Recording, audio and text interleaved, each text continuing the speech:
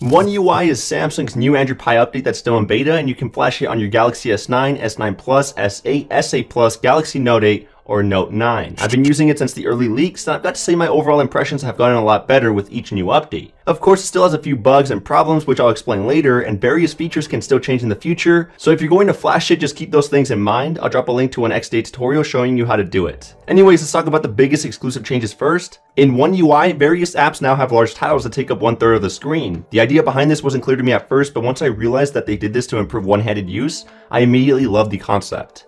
Samsung is known to release large phones with big beautiful displays, so to have most of their stock apps drop down all the interactable content towards the bottom of the screen seems like a great move. No longer do I need to reposition my hand to reach the top part of my phone.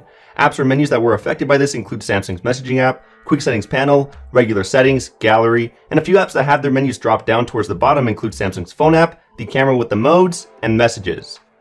Another significant feature that everyone is going crazy over is system-wide dark theming. That's right, ladies and gentlemen, in the settings under display, there's a new option called night mode, and when it's enabled, it darkens all the Samsung stock apps, the settings, notifications, which is rare, and more. I always wonder when Samsung was going to support a dark theme since they've been using AMOLED panels for so many years, and I especially love that they went with a true black background with a dark gray color for the menus or notifications. It really shows that they thought this through and didn't just change the background color. Since Samsung is pushing out an Android 9.0 update, they had to follow the trend of including a gesture navigation, and the one they provided is truly amazing. They call it full screen gestures, and all they did was replace the regular back, home, and recents buttons with 3 bars that you can swipe up on, and they'll do all the same actions as before. It does suck that you can't use Google Assistant with these gestures, but it does give you a bit more screen real estate, and getting the hang of it is almost instantaneous.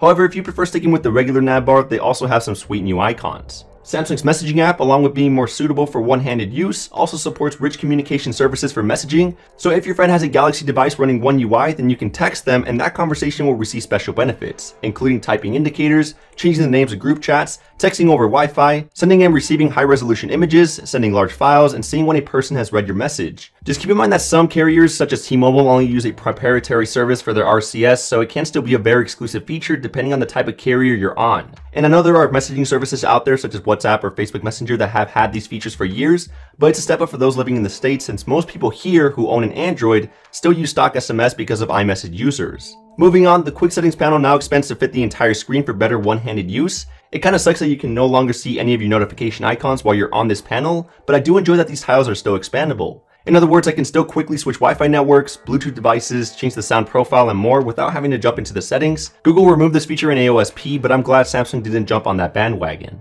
Lift to wake is also a thing now, so when the phone is flat on a table, you can pick it up and the display will turn on. This feature is found within the settings under advanced features and motion and gestures. I also want to point out the new changes in the recents menu.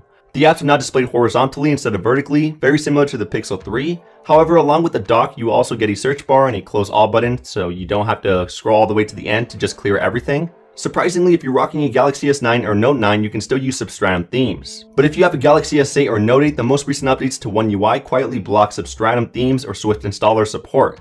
It's what happened to the Pixels and other OEMs that followed due to security measures, so even though I can still use custom themes on my S9 Plus, I'm expecting Samsung to block this in a future update. But for the time being, I'm using Flux White and I haven't looked back. Those are pretty much all the changes I found so far besides the general Android Pie features. There are a few unique minor changes that aren't as exciting, but I'll still mention them quickly. The Bixby panel now has a black background. The home screen has some new icons for Samsung stock apps. Most people don't like them, but I don't mind. It does follow the Android 9.0 theme of making everything round and flat, and Samsung's signature for their icon packs for the past couple of years has always been rounded squares, so it makes sense that they're still following this tradition. The search bar is also a little different with bigger font, and the weather widget has some new weather icons. There's also a new feature within the settings called Reduce Animations, which just gets rid of some animations to make your phone feel a bit faster. This includes getting rid of the transitions and the home button animation. The scene optimizer in the camera has its own separate camera mode so you can boost the colors. To be clear, it's not something new. This feature has always been in Samsung's camera settings, but now it's on the front page.